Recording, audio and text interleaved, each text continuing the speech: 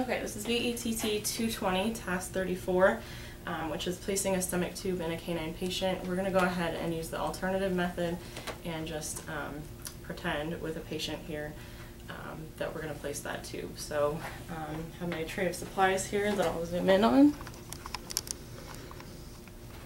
So we have our stomach tube here. This is our extra long one for a large canine patient.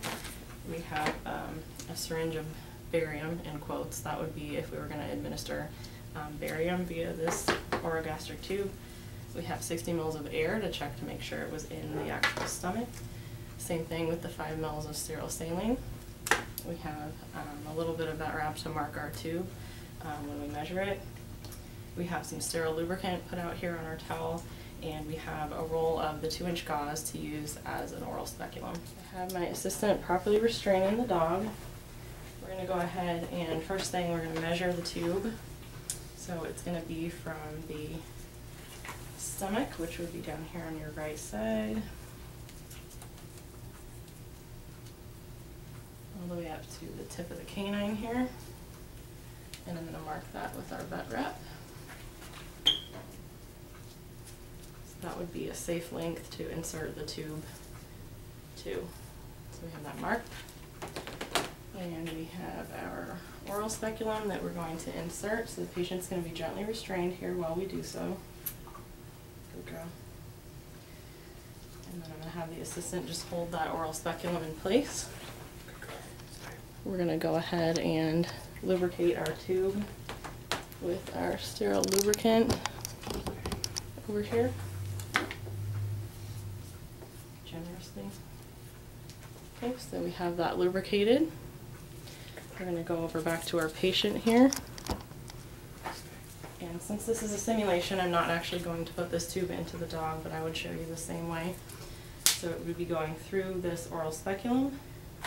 You're going to want to stay ventral so that you're not in the trachea, you're actually in the esophagus. You would place it down into the esophagus. At this point you can be feeling the esophagus and the trachea at the same time. To know that you're going to feel 2 tubes. So the opposite of intubating into the trachea, you only feel the 1 tube.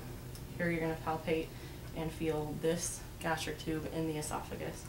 So you'd be inserting it slowly until you reach your pink marker here. And you would go ahead and instill 100, well, we have 60 here, 60 mils of air into the tube. Okay, hold that off. And then you would instill your 5 mils of sterile saline into the tube here. Okay, and that would go down in the stomach. Then you would go ahead and take a listen with your stethoscope, and you would hear gurgling down in the stomach if it's in place. So if we have found that it's in place, we're going to go ahead and administer our barium. Say we were using this for a barium series. So you want to go ahead and administer your barium via the top here.